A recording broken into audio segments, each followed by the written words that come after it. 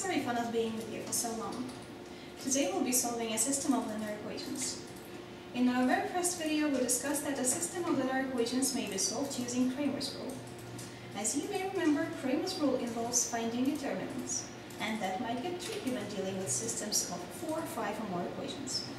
Luckily, there is another method which allows to avoid massive calculations, and that is called Gauss Elimination or row reduction method. Let's consider a system of linear equations of the following form, where x1, x2, and xn are unknowns, aij are coefficients, and b1, b2, bm are free terms. Let's think of the system as a set of conditions giving information about unknowns. And we can spell it like this. If we take this much of x1, this much of x2, some amount of other x's, and this much of xn, we'll obtain b1. Of course, that's not enough information for finding all the unknowns, so here's more.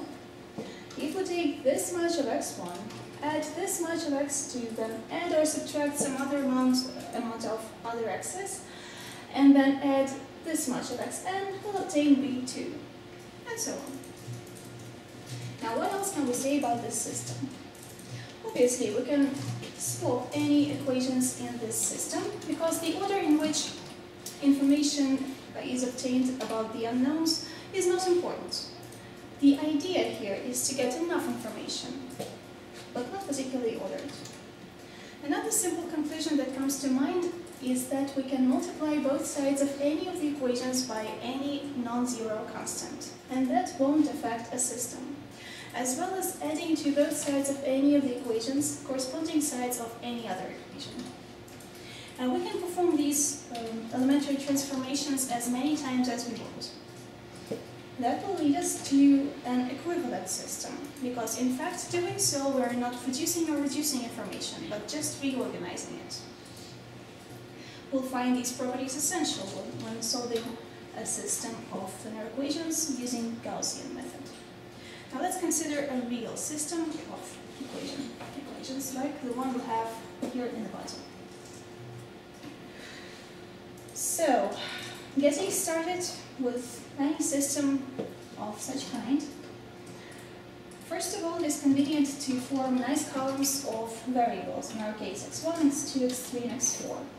This should prevent us from making mistakes and help us proceed quicker.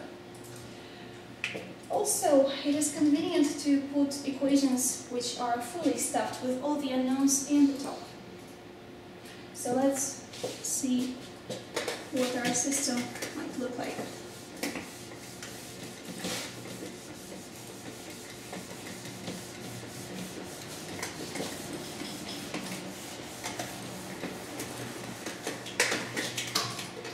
As you can see, first and third equations are fully stuffed with unknowns, so I'll put third equation into the second line. Also, I'll put x1 into the first position and x3, or 5x3, into the third position, so that I formed columns of x1s, x2s, x3s, and x4s.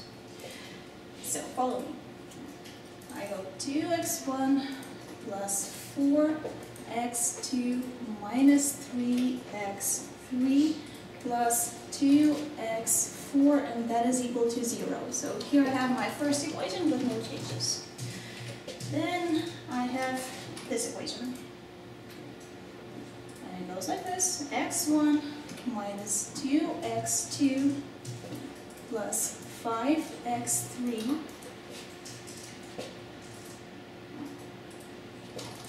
plus 2x4, and that is equal to 2. Then I'll put my second equation into the third line. But as you can see, we don't have x1 here. That is not a problem. I'll simply start with my second column, with 2x2. And then I go minus 4x3, then I have plus 5x4, and that equals negative 1. And then my last equation, which lacks x1 and x2, and also that is not a problem. I'll just start with a third column. So I have negative 2x3 plus x4 equals equals -3.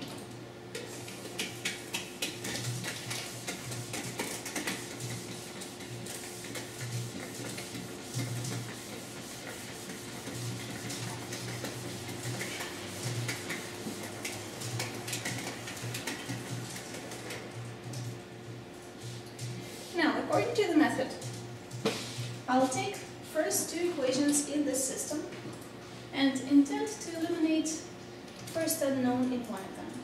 And how can that be done? More than simple. I'll just take one of the equations, multiply or divide it by some number in order to have as much of x1 as there is in the other equation, only with the opposite sign. So after I add these two equations, x1 simply cancels out. Watch me. I'll take first equation, multiply it by -1/2, and then add it to the second equation. So I have first equation, I have L for line L1, which goes multiplied by -1/2. Then I'll add it to the second equation, and then plug the obtained equation into the second line. So here it goes. Here goes my first equation multiplied by -1/2. It is -x1 minus 2x2 plus 3/2x3 minus x4 equals 0. Then I have my second equation unchanged. It is x1 minus 2x2 plus 5x3 plus 2x4 equals 2. Then I'm going to add them. As you can see, x1 cancels out, and that leaves us with the following equation. -4x2 plus 13/2x3 plus x4 equals 2. And this is our new second equation, so it goes straight into the second line.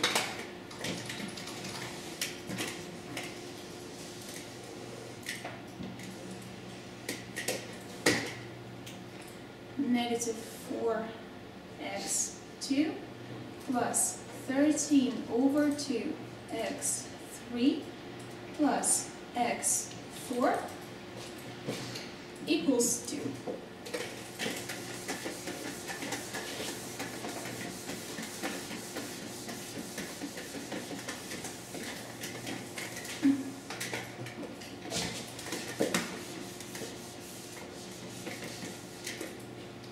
Now let's try and eliminate x2 from the third equation. I'm going to take second equation, multiply it by 1/2, add to the third equation, and insert it into the third line.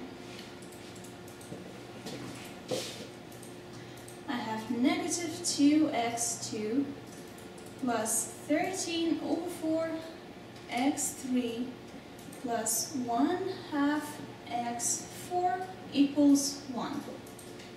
Then there is my third equation with no changes. -4x3 plus 5x4 equals -1. Then I add these two equations.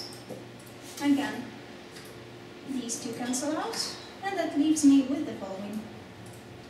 -3/4x3 plus 11/2x4 equals 0. That is our new third equation.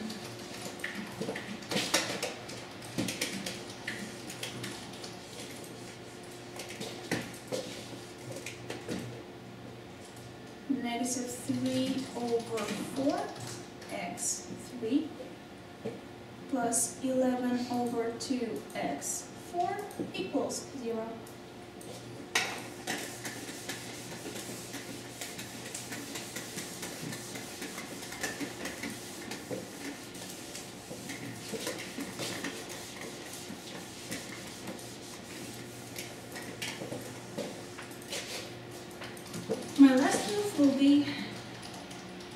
substituting x3 from the fourth equation. So I'm going to take my fourth equation, multiply it by -3/8, add it to the third equation, and plug the result into the fourth line. There is my third equation, -3/4x3 plus 11/2x4 equals 0. And then there is my L4 multiplied by -3/8. 3/4x3 minus 3/8x4 equals 9/8.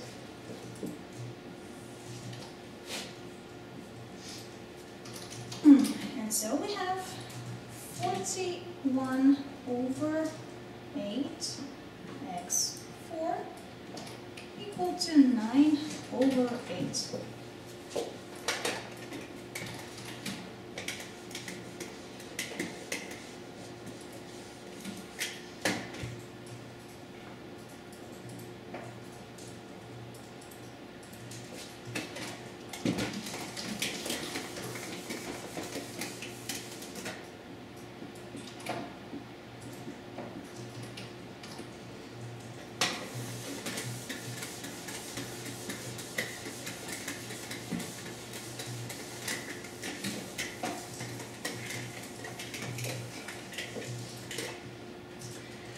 This is our final equivalent system, and it is in the upper triangular form.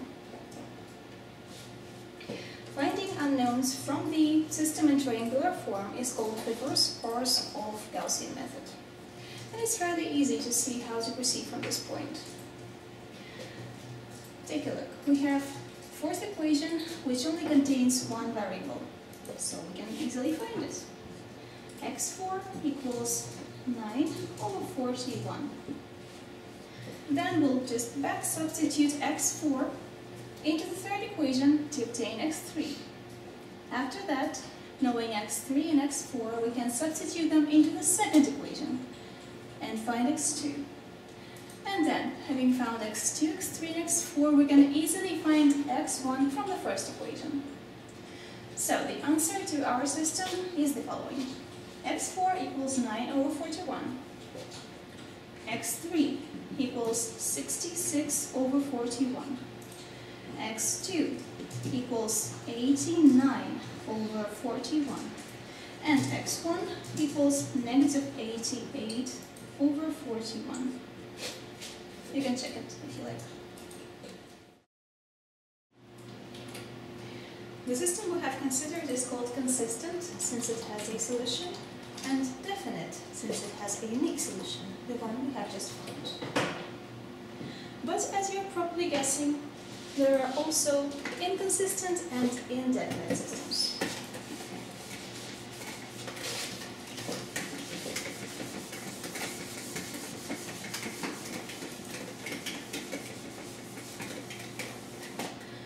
Suppose that our system had looked slightly different.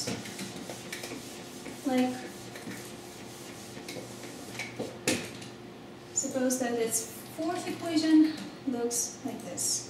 -3/2x3 plus 11x4 equals -3.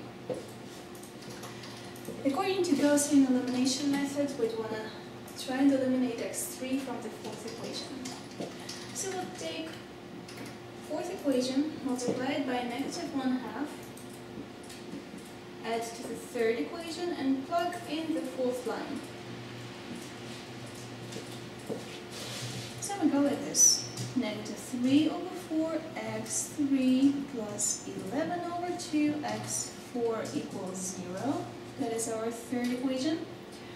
And then there is fourth multiplied by -1/2. 3/4x3 minus 11/2x4 equals 3/2. We add these two equations and obtain 0 equals 3/2. So we obtain the contradictory equation. When situations like this occur, it means that this system has no solutions. Such systems are called inconsistent. Now consider another case. Suppose that our fourth equation would look like this. And would also multiply it by -1/2 and add the third equation according to Gauss Elimination method, and obtain an expression 0 = 0. So it basically means that our system degenerates into this.